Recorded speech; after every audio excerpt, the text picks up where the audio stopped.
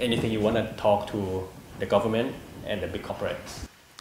So governments and corporations, I understand that, money is important. The GDP is important.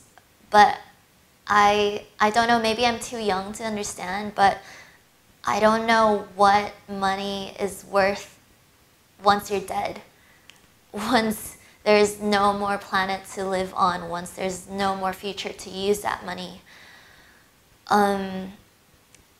What about your children?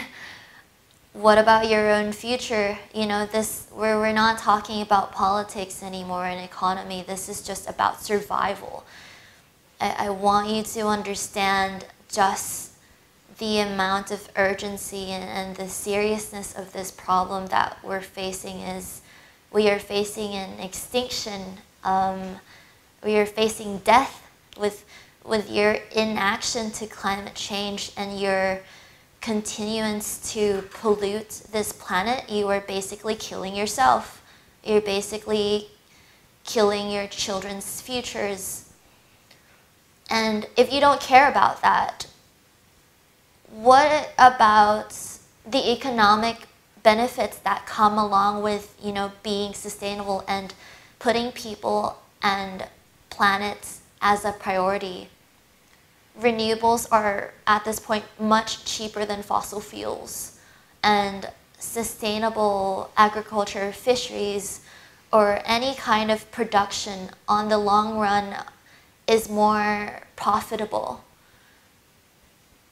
But it's just about changing the way things are right now. And I understand that there are obstacles to it, whether political or economical, but that doesn't mean that we can improve along the way. And I'm not saying you should change. I'm saying you need to. I'm saying that there is no other option. We are literally all going to die if you don't stop fighting over political differences and literally just try to save your lives.